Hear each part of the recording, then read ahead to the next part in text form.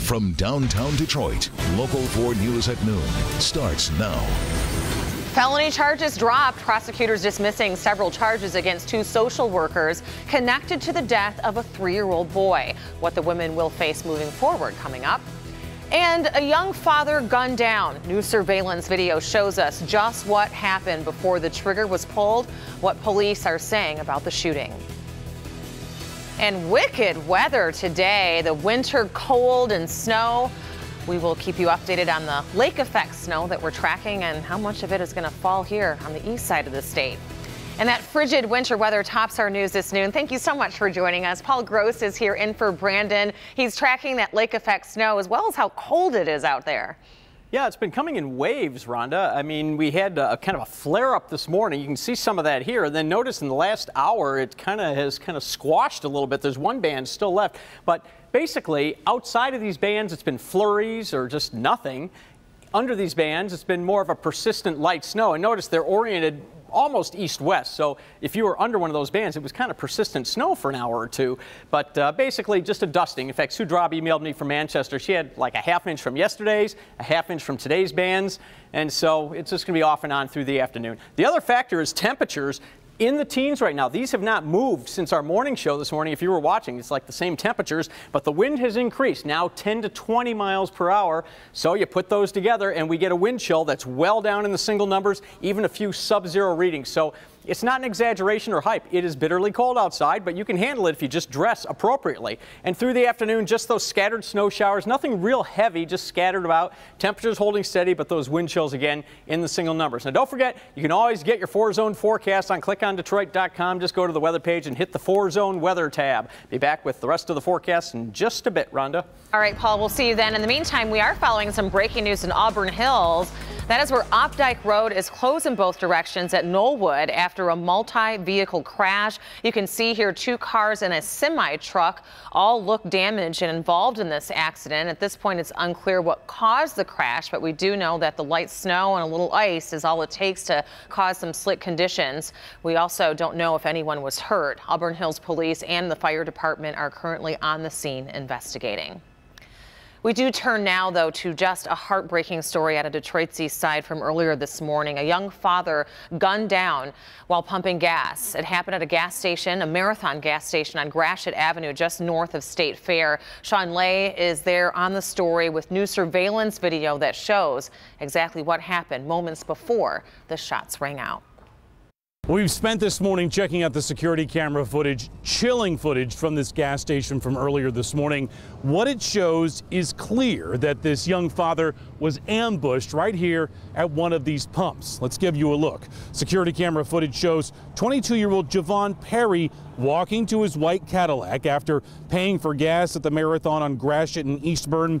Just after midnight this morning, he had just gotten off work.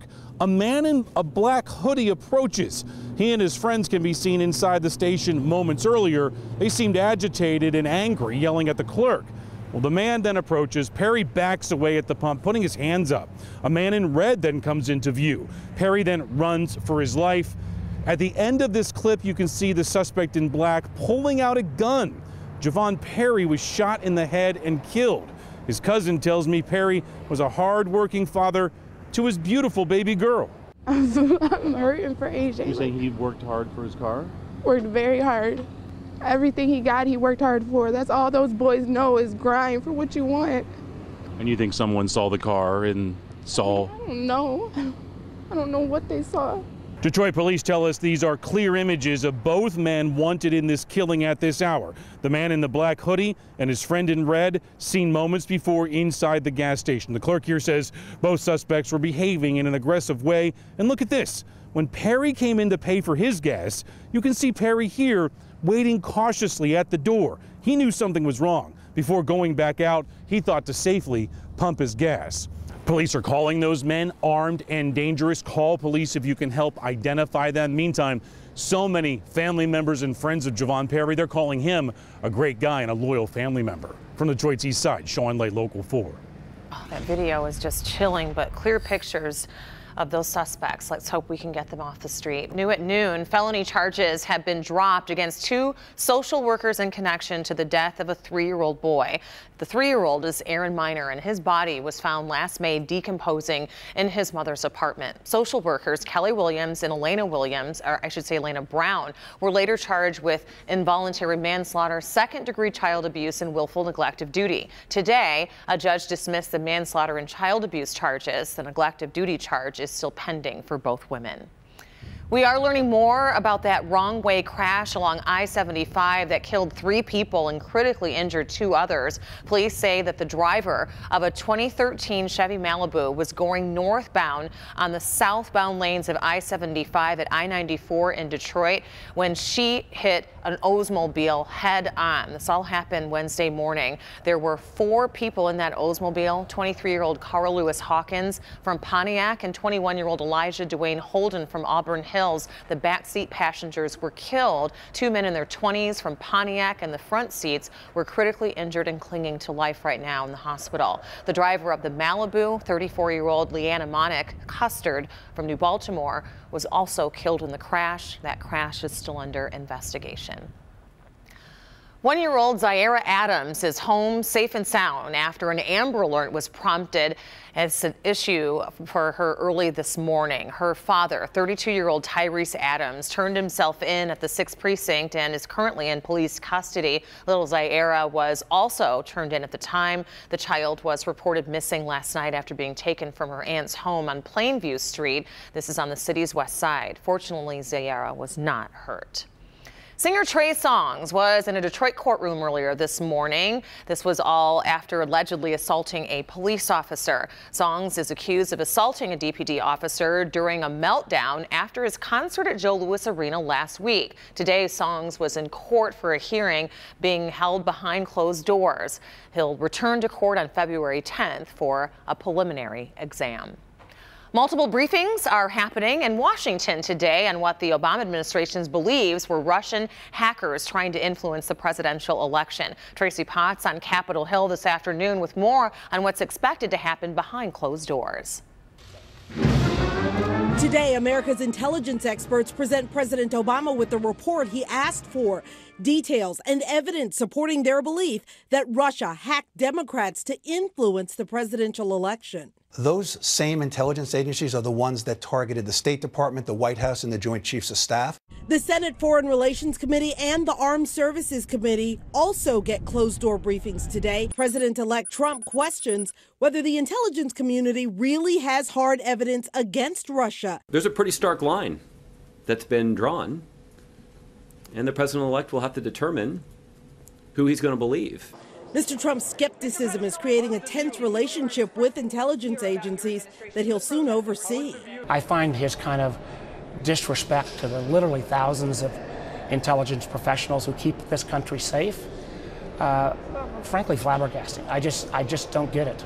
Given some of the intelligence failures of recent years, the president-elect made it clear to the American people that he's skeptical about conclusions. Those same intelligence experts are scheduled to brief President-elect Trump in New York tomorrow.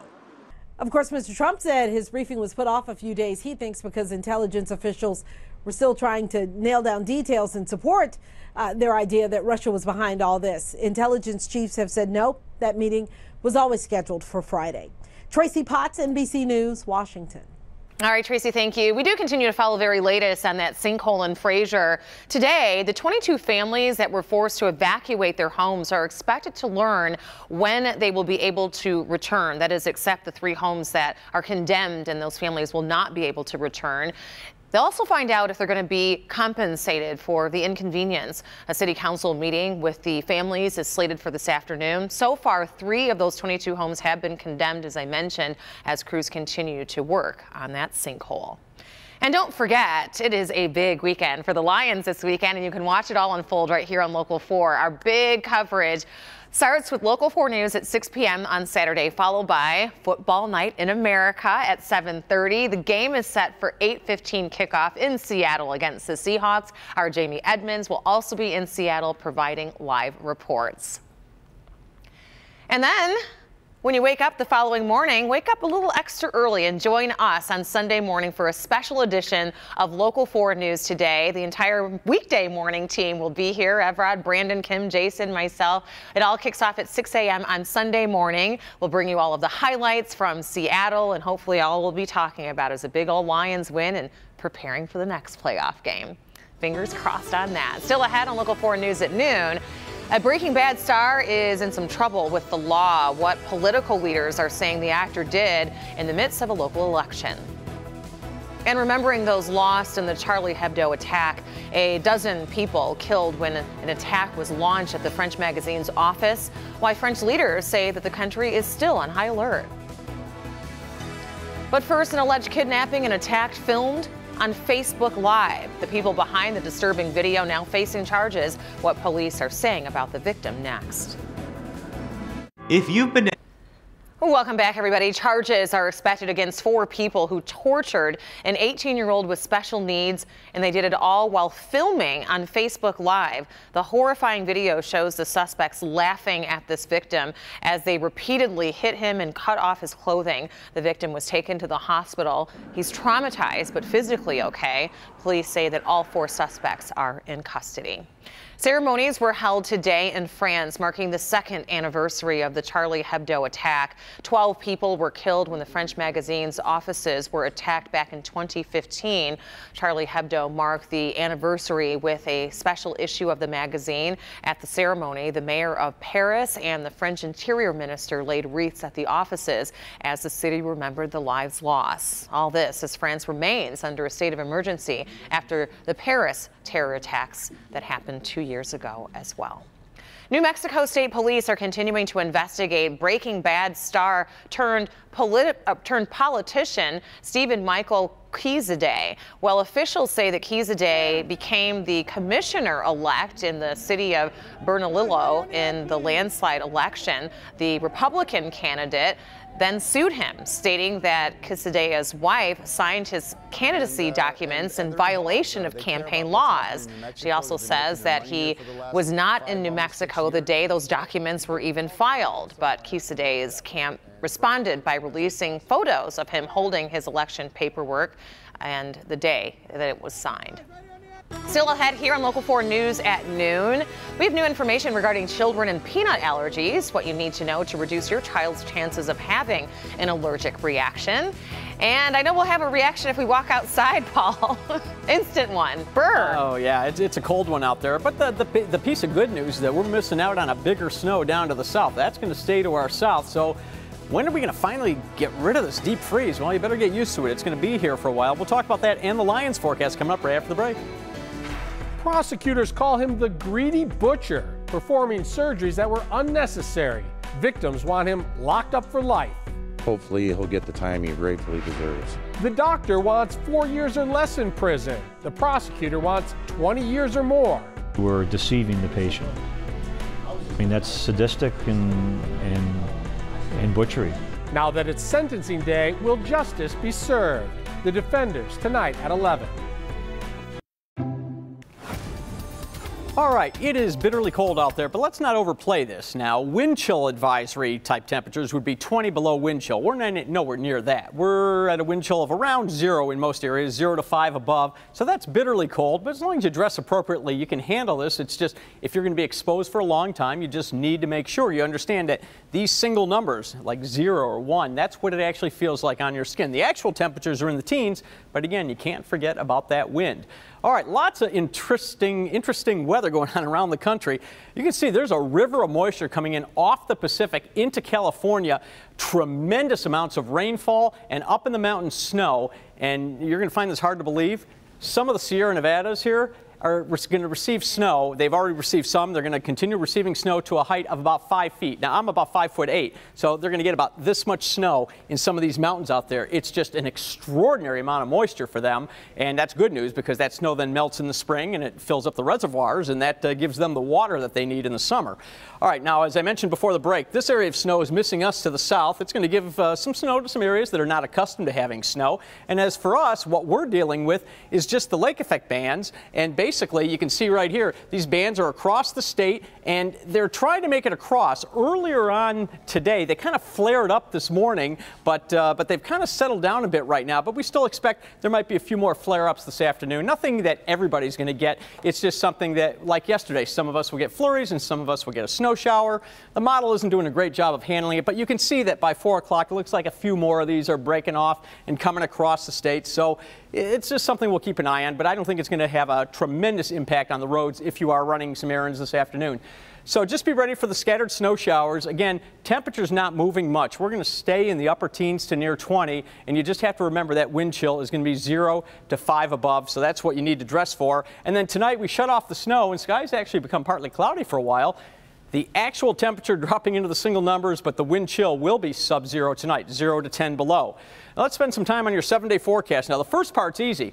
All the way through Sunday, just think about now a chunk here from today through Sunday. We're in this Arctic grip with wind chills basically in the single numbers, and the actual temperatures not budging much either. We start to warm up next week, and I just took a look at some new computer model data literally during the commercial break just before this weather segment, and the models are suggesting that we're going to get some accumulating snow on Tuesday, and then it will change to rain later Tuesday into Tuesday night. Devil's in the details. We're not going to have those for a few days, but just be aware there could be some trouble on Tuesday. And then as far as the Lions are concerned in Seattle, look at this. Right around kickoff, which our time is about 8:15 here on Local 4, rain moving in. Not a downpour, just spotty light rain, even a few wet snowflakes. And look at these temperatures. Mid-30s and wet. Boy, that's not pretty weather. The football players are not going to be happy with that, but you still got to play the game, Rhonda. Yeah, they do. And maybe the Lions should head outside today and practice just to get ready for it. All right, let's turn our attention to good health. Today, researchers have come up with a new way to help children reduce their risk of allergies, foodborne allergies. The National Institute of Allergy and Infectious Diseases says that foods containing peanuts can be introduced to children at a high risk for allergies as early as 4 months old. They say that this can help the child adjust to the food sooner and not have as drastic allergies. Still, this should be done with extreme caution under a doctor's care and always with the help, of course, of an allergy specialist in a doctor's office. Well, today on Ellen, the talk show host talks about the controversy surrounding a gospel singer who was supposed to be a guest on her show. Kim Burrell was going to be singing on the show, singing a song with Pharrell from the Hidden Figures soundtrack, but Ellen canceled her appearance, and today she's going to explain why. She said some very not nice things about homosexuals. Yeah. So I didn't feel like that was good of me to have her on the show, to give her a platform after she's saying things about me.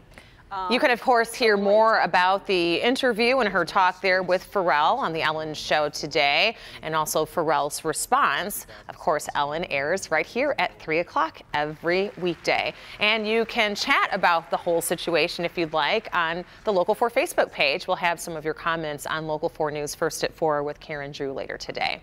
Coming up here on Local 4 News at noon, a new business popping up out west involving some very rare rocks from space.